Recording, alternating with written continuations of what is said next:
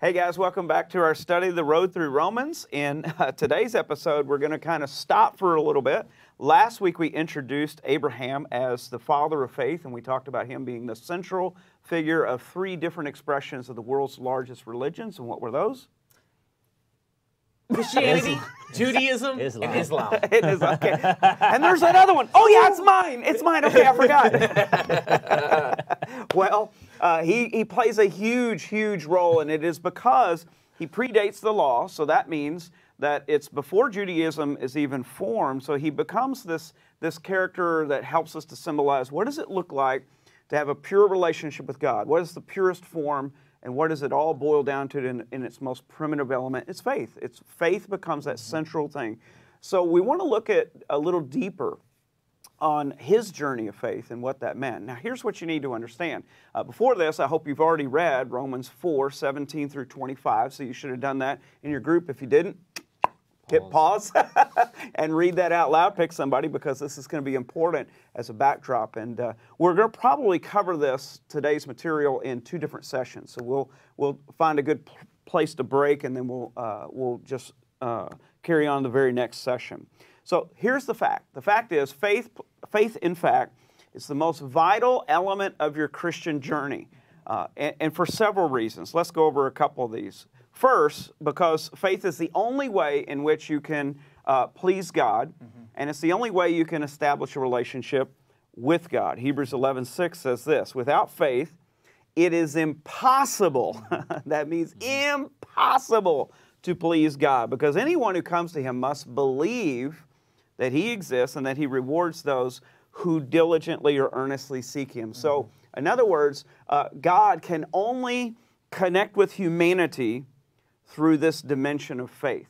It's the only way that we can connect with the person of God and bring pleasure to God. It's the only way. It's the dimension of faith. And so that word believe in the Greek there is the word pisteuo. And so to be very clear of the distinctive between, it's not just that, because you're going to hear a lot of people say stuff like, well, I believe in God. But that is a cognitive ascension. It's a way of saying, well, logically I ascribe to the facts about the possibility. But the word for faith in the New Testament is a word that denotes a relational attribute. It literally means to express a trust in. So in fact, there was a missionary tribe translating the Bible into another language, and as he was coming to the New Testament, he came across that word for the first time, believe, and faith, and working with his translator, he said, I'm trying to get this concept for belief, and they were having problems coming up with it, and finally his translator that was helping him in the target language sat down in the chair and then leaned back, and he said, tell me the word you express when you say you're leaning all the way into this thing. He said, and he gave him a word, and he said, that's what it is. And he used that as the translated word for faith through the rest of his translation. It was to fully rely on, completely placing the whole of my trust. So that's very different than just saying, I believe some stuff about God or about Jesus. It is a relational dimension, and because it's relationally connected in a relational dimension, that's why we can say, and that's why the Bible says, you can't please God. You ever with your spouse just wonder what's the secret? How can I get them to just tell us that today? Because this got real interesting. Just all of a sudden we're like, everybody leaned in. What is the secret formula that if I could be absolutely assured that I would please and make my spouse happy? Well, with that one, it will remain a mystery on earth.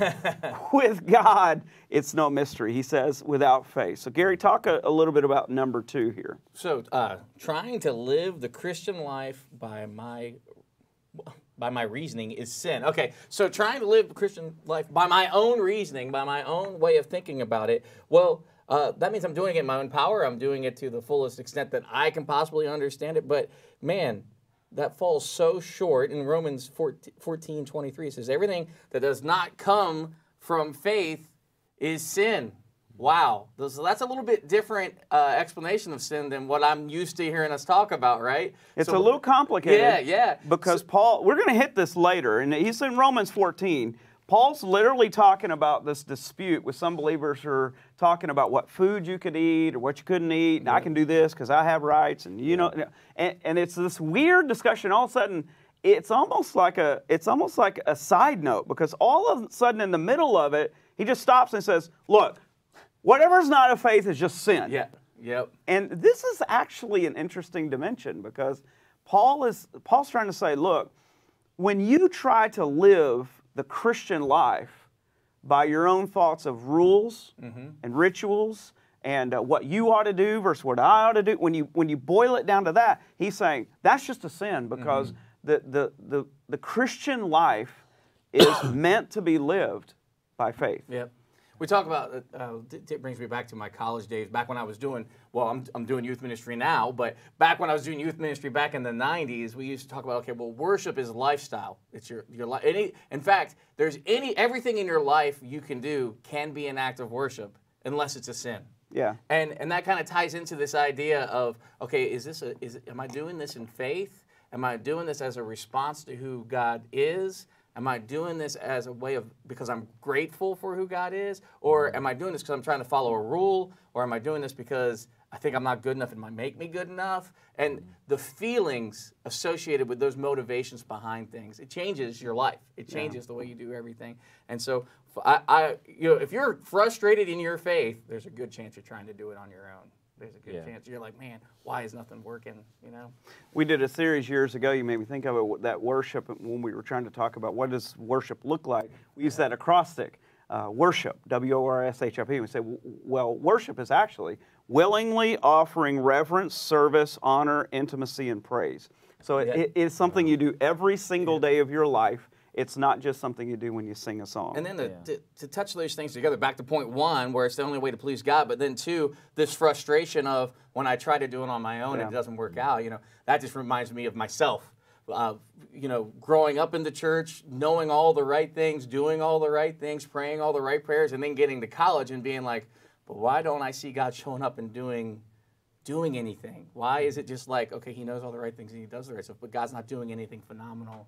And then we see the verse, my life verse, Jeremiah 29:13. You will seek me and you'll find me when you seek me with your whole heart. And you realize, man, there's portions of my heart that I'm not giving over to faith, that I'm keeping for myself, and I'm trying to manage myself. And because I wasn't living by faith with the entirety of who I wasn't seeing God do those things, and I was trying to do things on my own reasoning, and so it leads to frustration. Well, what we're talking about in this session is hitting us right where we live, because we're going to look at, in just a few moments, the journey of Abraham, because why was Abraham the father of faith? We're going to look at his journey out of Genesis and look at exactly, like you said, these phases and dimensions of when your faith doesn't seem to be working. Anything, yeah. Like, what's happening here? Point here? And we're going to walk through that in great detail. So let's look at number 3. So the third thing about faith is that it determines what God will do in my life. Now, notice I didn't write down what God can do, because I think we all know God could do anything, but He will not violate the principle of faith. So yes, of course, God. How many of us, we pray in our prayers that we want God to do something that actually is overturning our faith? Oh God, take these lustful thoughts from me.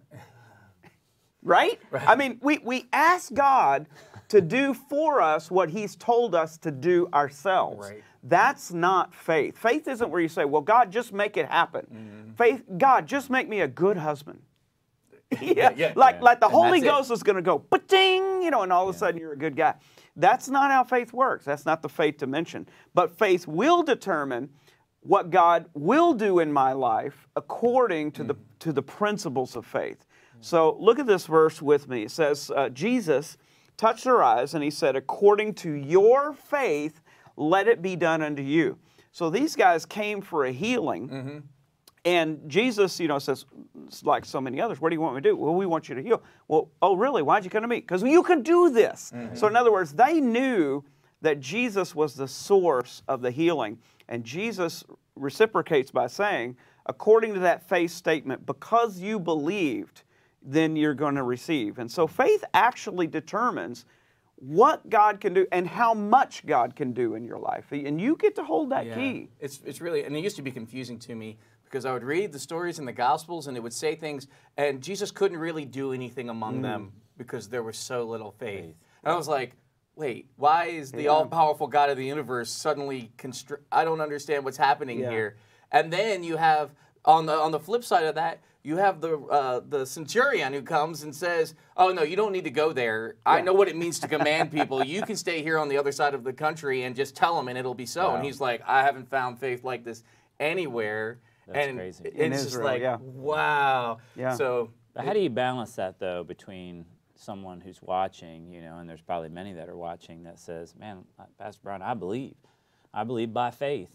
And I'm praying, but, God doesn't seem to be answering. And like even, especially when it's like, prayers that you believe that God would honor. Like my child is sick. My dad is in the hospital with COVID. You know what I mean? Like, because I think sometimes there's this other side within, here's the problem. I think the tension that we wrestle with, either I didn't have enough faith or God isn't who he says he is. Yeah. But there's a third one, isn't it? But so what is that? Or is there a third one? I mean, is there a third possibility? I mean, what are we left with to think on those scenarios? And that's, what you're tapping into is absolutely critical in the make or break of the dimension of walking by faith, because we're going to talk a little bit about it when we look at the journey of Abraham and what his journey of faith was. So let me give you kind of not too much. That way I'll give you the epilogue. I'll give you the little snapshot. And the little snapshot is, I cannot believe God for anything which God did not say. I cannot take God's word on anything that God didn't give his word for. And so what often happens in many people who are expressing these faith statements is that they're asking God to do something that God didn't say he was going to do. Right. And so I can trust God 1,000% on anything that God has said that he is going to do. So it always begins with this sense of, what did God say? And that's where we're going to get into Abraham when we talk about what was the promise and why could Abraham take that to the furthest extreme, which we're going to look at, of believing that God, in fact, was going to do exactly what God said he was going to do, and took that all the way to what we would probably in modern Western towns say was too far. He just went too far with the whole thing. Well, it has to do with that principle of saying, what can I believe God for? And the answer is, I can believe God for the things that God has said he's going to do. I can trust that. Now, the beauty that we have that Abraham did not is I have literally hundreds, if not thousands of things that God has already said, that I can actually trust God, believe God, and stand firm upon what God wants to do, because he's already said he's going to do that. And then, so I'm going to dive a little bit deeper in that. So hopefully keep that'll watching. limit. Keep watching. Don't give up. Don't give up. Let's look at this number 4. Here's what we do know is that God can accomplish the impossible. Jesus said in Matthew 17, because you have so little faith, truly I tell you, if you have faith as small as a mustard seed, then you could say to this mountain, move from here to there, and it will move, because nothing then will be impossible for you. Elsewhere, Jesus said, with God, all things are possible. Remember where Jesus was talking about that this is what you have to do to become a disciple. And they say, they said to Jesus, that's crazy talk, that's impossible. And Jesus said, well, it is impossible with man, but with God, all things are possible. So in other words, faith moves me into a dimension beyond the natural and into the dimension of the supernatural, which is interesting because the dimension of the supernatural is natural for God. It's only removing me from the natural, carnal world into the dimension of the supernatural, which is God's natural domain. But it can accomplish, and that's why I put in parentheses, the impossible, because that word doesn't even exist in God's dictionary. You have to look it up. Michael, what does that even mean? Okay, number 5, the 5th thing about faith and why this is so important is that the Christian life is all about faith beginning to end. The whole Christian life is about faith. Now, we read this in Romans 1:17. Paul, in his introduction, said, for in the gospel, the righteousness of God is revealed, a righteousness that is by faith from first to last. Just as it is written, the righteous shall live by faith. So from beginning to end, from first to last, it is all about faith. That's why I said this righteousness, this gospel, my message, Paul says, is all about faith from beginning to end. And so we want to look a little deeper as a case study of Abraham. And that's where Paul introduces us in chapter 4, that he becomes that case study of someone that we can learn of what it means to actually walk by faith, and especially with a guy who didn't have an Old Testament or a New Testament. He only had his God, and he had his faith, and we can learn a lot. So we're going to dive a little bit deeper into this.